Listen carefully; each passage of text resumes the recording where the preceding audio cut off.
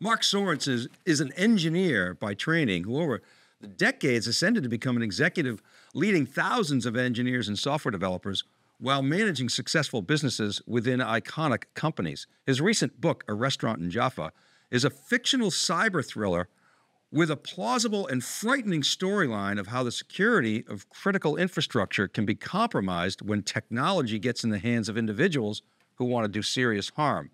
The book's timely narrative blends Silicon Valley inside baseball with a lemon tree-like perspective on Middle East tensions to highlight the real threats faced in today's world. Marc Sorenson joins us today in our Massachusetts studios.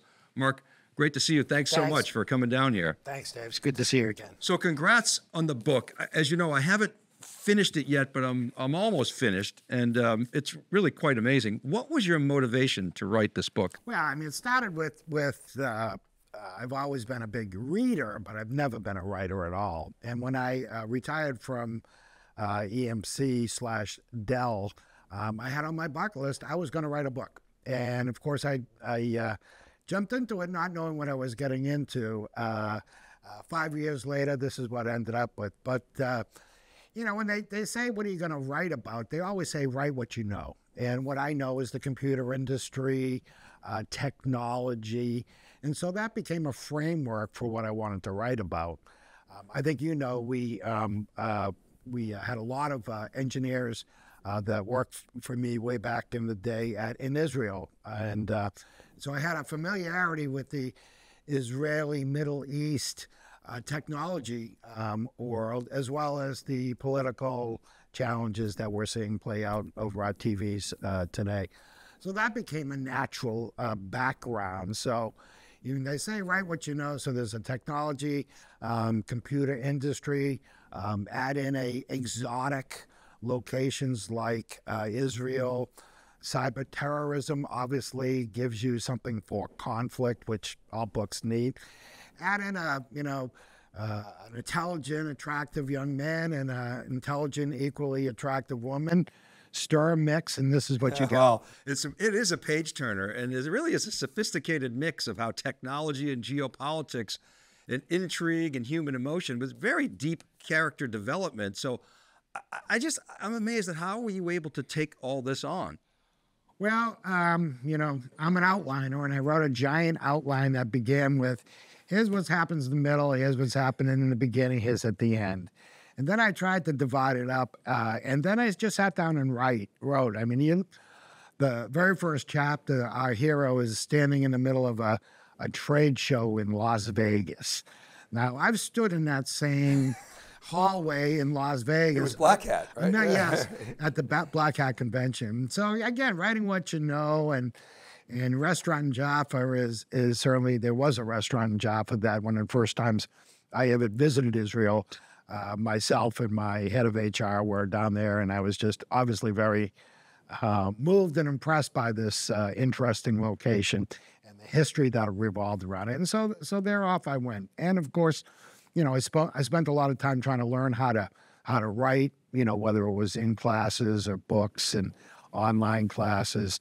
In terms of the plot, you know, I tried to make sure that I could entertain someone like you, right, who's a deep technical knowledge, broad knowledge of the industry, as well as the 75-year-old book club people that I spoke to a couple of weeks ago. And these are, you know, I'm not saying elderly women, but older women, you know, a collection of a dozen of them, and they're not technically sophisticated, okay?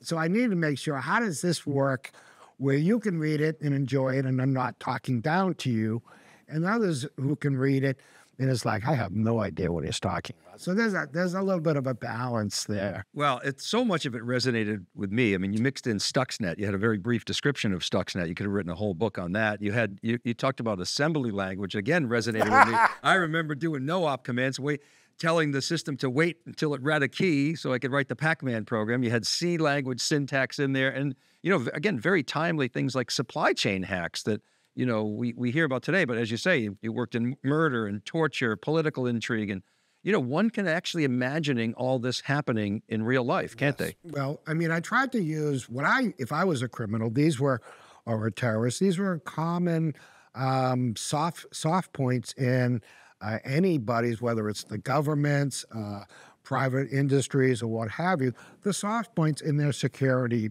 paradigm that they have. And, listen, you guys are doing a whole event and seminar on cyber resiliency here. It's clear that most people, most governments, most schools, private industries, they're not resilient yet, okay? Yet. And so these are all hacks that occurred, easily doable, frankly, and we've seen that some of them come true since the publication of this book. And I won't go into all of those things, but these are nothing, rocket science. These are pretty obvious shortcomings that we currently have in our IT security infrastructure and the things that you guys are trying to speak to your audience about. So how do you think governments and organizations should think about today's threat landscape, and what should be done to sort of fill the gaps that isn't happening in your view? Right. Well, certainly cybersecurity has to be top of mind for all IT professionals. And this has evolved, right? At one point in time, we were more worried about diskette crashes. Remember those? Yeah. Right, a diskette crash. And so our resiliency there is that we had a backup somewhere that we could take, whether it was a big physical disk or mag tape back in the day, and restore it and be back in there, right? So that resiliency changes in terms of your business, right? Back when I used to run engineering back in digital, right? We said to ourselves, we could probably live with losing a day's worth of work, and we take a backup, and each day we take that. And sometimes we take backups when we give them to Iron Mountain, they isolate it somewhere off site. So just in case we had a fire. So that was your RPO, right? That was our RPO back then, right? And so that all people, through backup and data protection techniques have done a pretty good job of that, of course. The new paradigm is around cybersecurity and threats from beyond, but those two technologies are very much adjacent to each other, and those technologies actually play together. While you're looking to prevent something from attacking you and damaging your business, your data, your people, right, you should probably always assume that might happen someday. It probably will. So if it does, what's your plan? Okay, what is your plan? And so this is where I think a lot of folks are just beginning to realize that, we can only put up, the wall so high and so deep, but we should be prepared that someone's going to break in. And once they break in and they damage or steal or otherwise impair the crown jewels of my business, what am I going to do about this, right? Do my data protection schemes and the data that I have backed up, am I going to minimize any loss of information? Can I get back up quickly? What if I'm a hospital and healthcare records, right? What if those are modified? They have to be immutable, right? We need to make sure that all of those pieces are put together so you're being both offensive, knowing that you've got to try to, prevent these folks from getting in, but assuming that someday they might, what are you going to do? So hope for best, plan for the worst. So security is such a complicated matter. I wonder if you have a point of view on this. I think a lot of customers that we talk to struggle with the following. They want best of breed technologies, and there's so much new innovation coming out, and so they'll install the latest and greatest tool, and as a result, you get this tools creep. At the same time, they're trying to consolidate and simplify their environment. So how should organizations think about, and CISOs and SecOps pros think about balancing that need for the best of breed with this the greater simplification? Right. And so today, most companies, if you ask them, that their CIOs and CTOs would tell you that their overarching security strategy is rather fragmented, right? And this is because of the chase for the best of breed individual silo of technology, right? But they don't talk to each other, or at least they haven't done. And that's certainly a lot of IT professionals are trying to figure out, how can I get an umbrella across this that keeps all of these technologies? They're doing a great job, right? I mean, this is very difficult stuff, right? And sometimes you just can't get it from a single vendor. How can I get an umbrella around here that creates policies around this, that has a unified authentication and credentialing technologies? And how to, again, as we just talked to, if and when things go south and I have to rebuild my infrastructure, rebuild my business, right? How can I do that? And can all of these disparate pieces who don't quite talk together yet fit together? And so you can help by that by saying, hey, I'm not even going to deal with these things. I'm going to put everything in the cloud. Okay, I'm going to let my cloud provider provide most of that. So that's one way, and a very viable way to do that.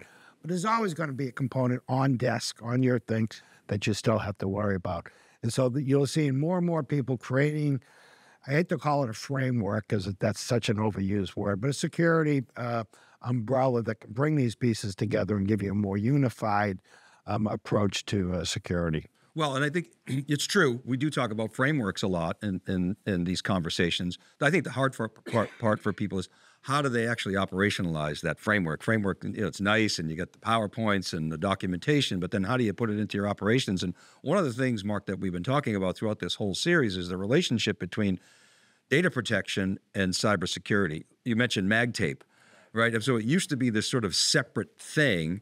And increasingly, lately they've become an adjacency, and they're actually mashing together in a big way. Do you have a point of view on that? Well, I think you're absolutely right that these are adjacent technologies that need to work well together, that have to work well together, but historically have been grown up as individual pieces, right? And everybody had their different flavor of backup or data replication, things of that nature. So these things have to come together and they have to work together because they have to understand if there is a breach somewhere, and I have to begin to depend upon my data protection environment.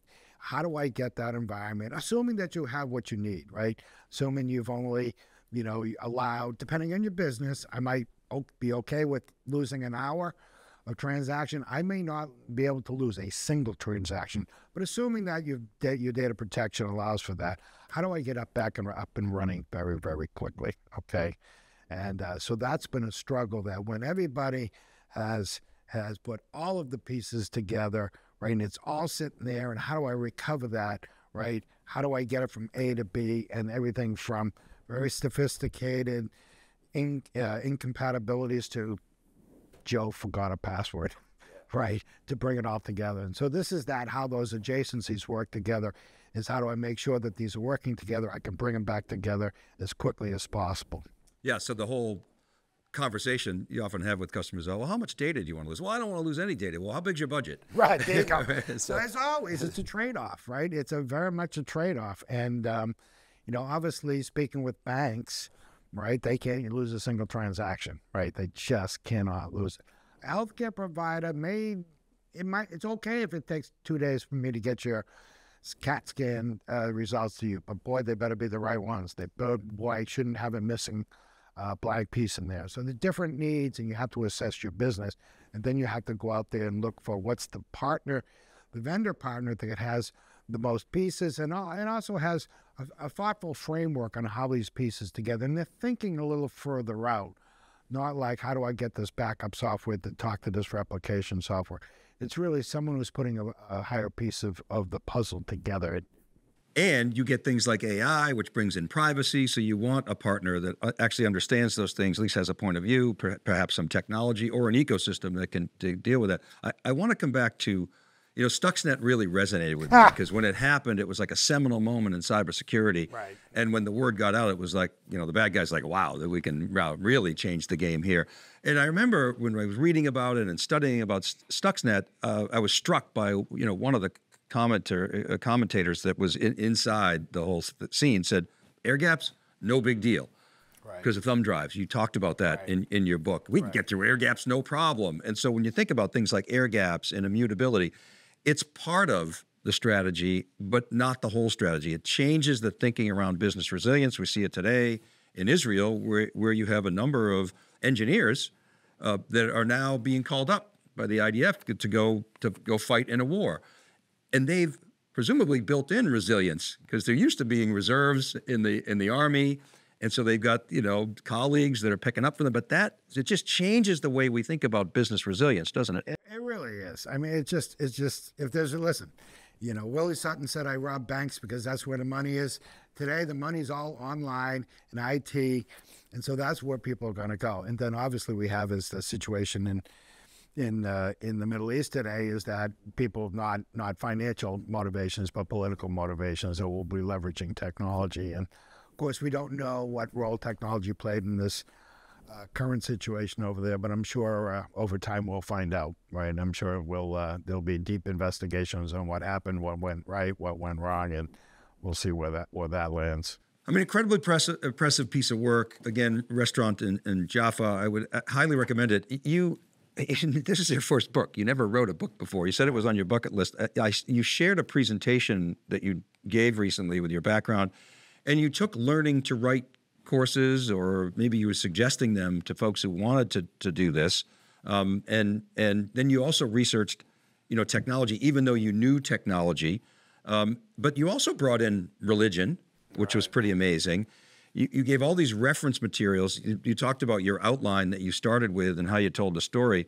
And then the writing process, you said 3 to 4 hours in the morning, 4 days a week, half to 1 page a day. And each day you would read what you wrote yesterday. And rewrite it. So this is, months off and on in between drafts when, you say life intervened here, but it was like really a 5-year labor of love, wasn't it? It was. And then I did take a lot of time off in between say drafts, and I did 12 drafts of this. Wow. But you got to be committed. And I was a couple of years into it, and I was like, wow, am I ever going to finish this? What am I doing? And of course, my wife speaks to everybody. Hey, yeah, Marc's writing a book. And of course, it's almost done. A year later, say, hey, how's the book coming? I'm like, So one day I said, I got to finish this thing, and I was able to do that. And at some point, you can tweak it forever. At some point, you say, okay, it's done, and it's been good. And listen, these days, because of the changes in the world of publishing, anybody can write a book, right? You can write a book, you can publish it, you can get it out there. Amazon can distribute it to worldwide, and it's all pretty good. And it's just the content in between those pages gets a little difficult to write. But again, very impressive, especially for first time out. Would you do it again? I'm thinking about it. I do have an idea. It has nothing to do really with well, I'm not even going to say.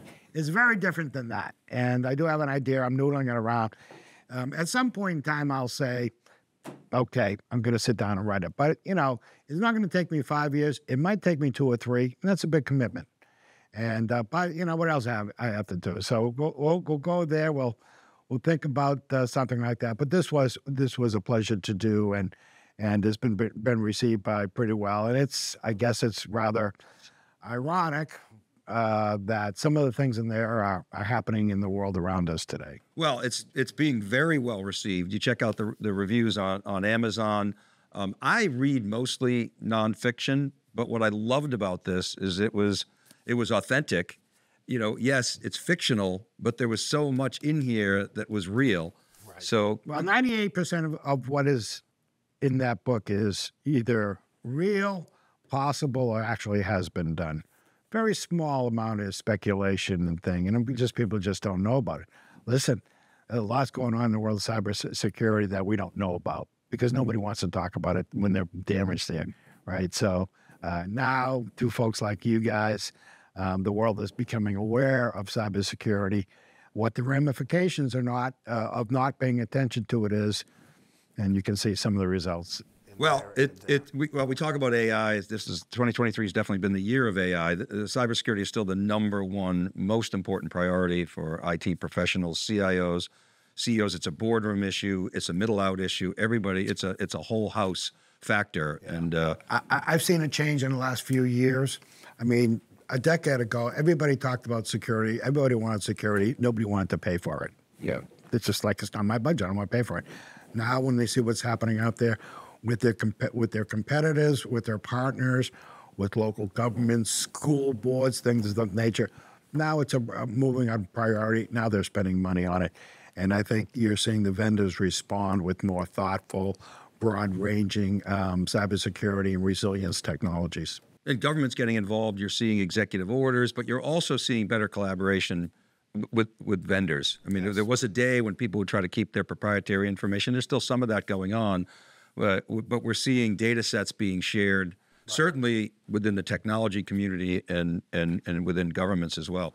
Marc, thanks so much. My pleasure, Dave. It's always a pleasure to see you. Really great to see you too. Okay, and thank you so much for taking some time and watching Navigating the road to cyber resiliency, the summit. Stay tuned for more conversations about the intersection of data protection and cyber. We'll be right back.